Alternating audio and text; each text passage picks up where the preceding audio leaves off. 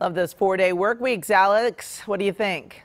Sounds nice, right? 4 days. Well, I'd get used to that. Good morning, everybody. Happy Sunday to you. Happy August 2nd. You know what? We are waking up to quite a different scene in Santa Monica this morning from what we felt, or saw, I should say, yesterday. Seeing some low clouds and fog out there is impacting visibility all the way down to the Orange County coast. That is where we do have a dense fog advisory in place until 8 o'clock this morning. So some of your main weather headlines and the big weather story as we head into Sunday and into tomorrow will be the heat continuing today, also elevated to near critical fire danger inland. So it's not just going to be hot, it's going to be gusty as we head into this afternoon, and we will have very low relative humidity. So it is going to be dry. But here is the good news, is we have cooling headed our way as we head into this upcoming week, especially by Wednesday into Thursday. I think Thursday is going to be the coolest day we have here on the extended forecast. So we'll talk those details in just a moment. Out the door this morning, temperatures in the 50s and 60s.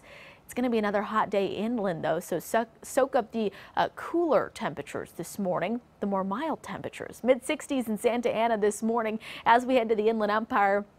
Cabazon waking up to temperatures in the upper 70s, mid-60s in Redlands, 67 in Riverside, 69 for the city of San Bernardino, and Joshua Tree looking at 81 degrees this morning. So yesterday we were telling you about heat advisories, excessive heat warnings. Well, some of those have been extended. So this heat advisory, what you see here in orange, that is in place for the mountains of Los Angeles, Ventura, and Santa Barbara County, and the excessive heat warning is in effect for the Coachella Valley all the way through the deserts of San Diego County, as temperatures this afternoon will be into the triple digits yet again today. Also, we did mention that dense fog advisory that is in effect until 8 o'clock this morning for the Orange County coast all the way down through San Diego County, as we have visibility down to a quarter of a mile or less. So something to be aware of if you are hopping into the car soon.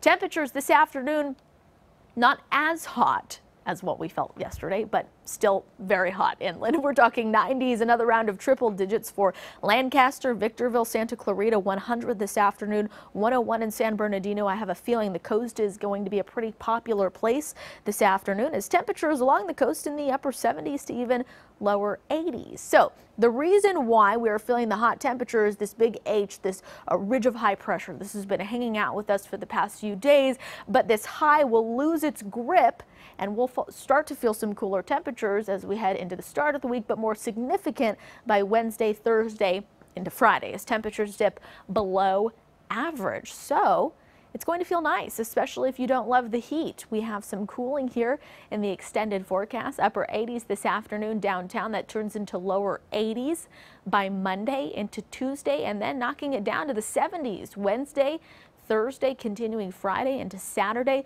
Triple digits for the Inland Empire and the high desert this afternoon.